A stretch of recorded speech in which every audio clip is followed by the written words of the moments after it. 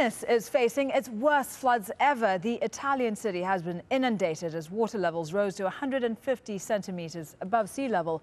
High tides on Sunday night had been expected to push that level close to 2 meters, but the city seems to have had a minor reprieve, as Claudio Lavanga reports.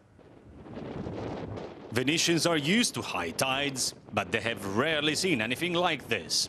On Sunday morning, they woke up to a city submerged by 1.5 meters of water, one of the highest tides on record. At its peak in the morning, 80% of Venice was flooded.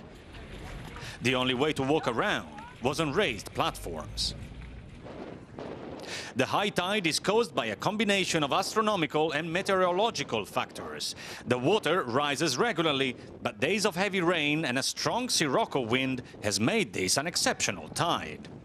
Local expert Pierpaolo Campostrini says that this is yet another sign that Venice is under serious threat.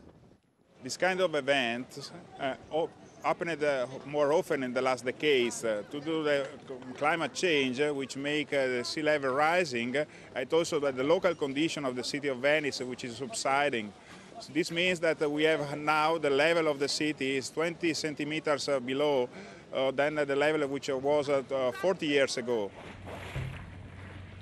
For a few hours in the afternoon, most of the water receded back into the lagoon. But by nightfall, it started coming back, reclaiming the city one step at a time.